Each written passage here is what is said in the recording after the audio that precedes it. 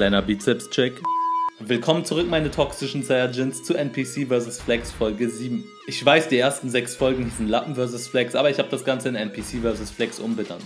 Wir reagieren wieder auf einen NPC, der mich auf TikTok gefrontet hat. Damit ihr die Reaction besser versteht, zeige ich euch einen Ausschnitt von meinem Originalvideo. Drag Queen Shows in Kindergärten. Are 3 years old.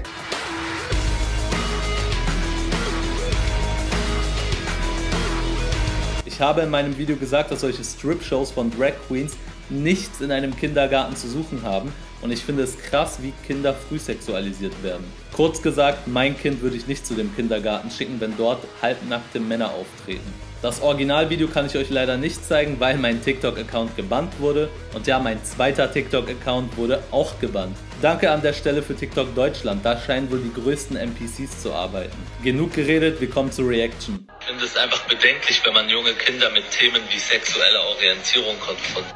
Sagt ein Typ, der ein Cartoonbild als Profilbild hat, ständig im Gym, kurz bekleidet rumchillt. Ich bin einfach sprachlos. Das ist doch kein Cartoonbild, das ist ein Anime. Es handelt sich um Dragon Ball. Und der Typ auf dem Bild ist Vegeta, Prinz aller Saiyajins. Wie kannst du es wagen, ihn Cartoon zu nennen? Final Flash!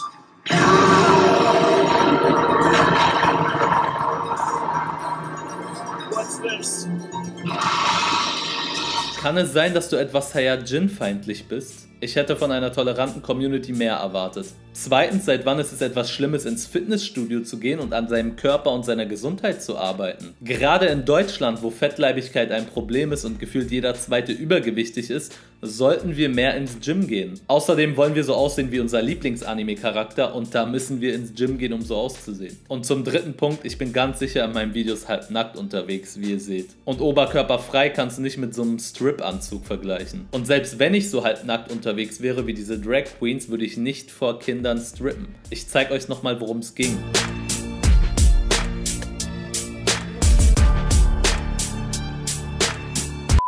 Und herablassend über Frauen, übergewichtige, queere Menschen und andere Menschen spricht. Das stimmt nicht. Ich respektiere jede Person, jede Frau, egal welches Gewicht oder Geschlecht sie hat. Ich gebe lediglich meine Meinung ab und darf ja wohl noch Menschen kritisieren. Aber wisst ihr, was komisch ist? Wenn ich einen Mann kritisiere, beschwert sich keiner. Ist es eine Frau oder jemand aus der LGBTQ-Community, rasten alle aus. Sie wollen doch nicht etwa so enden wie der Pressesprecher von Subway. Hast du gerade einen Ausdruck benutzt, der Frauen von bestimmten Berufen ausschließt? Okay, lassen Sie uns... Hast du gerade Pressesprecher gesagt, anstatt PressesprecherInnen, obwohl Frauen genauso gut Sandwiches verkaufen können wie jeder andere? Benutzt du absichtlich Worte, die deine männlichen Privilegien untermauern?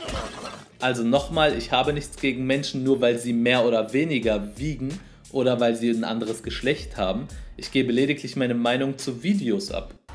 Ist das hier keine Konfrontation? Oder das? Du vergleichst ja also Mickey Mouse, wie er Minnie Maus küsst, und stellst das gleich mit einer Drag Queen Strip Show in Kindergärten. Ich denke, der Vergleich zieht nicht so ganz, aber schreibt ihr mal in die Kommentare, ob ihr das vergleichbar findet. Denn ich bezweifle, dass Mickey Mouse jetzt hier eine Strip Show in der Folge hingelegt hat. Das war's mit der Reaction. Schreibt mir gerne in die Kommentare, ob ich auf weitere NPCs reacten soll, die ein Video gegen mich gemacht haben. Denn es gibt noch 5, 6 weitere Personen, die tatsächlich einen TikTok gegen mich damals gemacht haben, wo ich noch einen Account hatte. Und ich denke, dass ich darauf auch noch reagieren sollte. Was meint ihr? Schreibt es in die Kommentare. Liked das Video, wenn es euch gefallen hat. Dankeschön, dass ihr meinen Kanal abonniert. Und bis zum nächsten Mal, euer toxischer Saiyajin. Und geht ins Gym.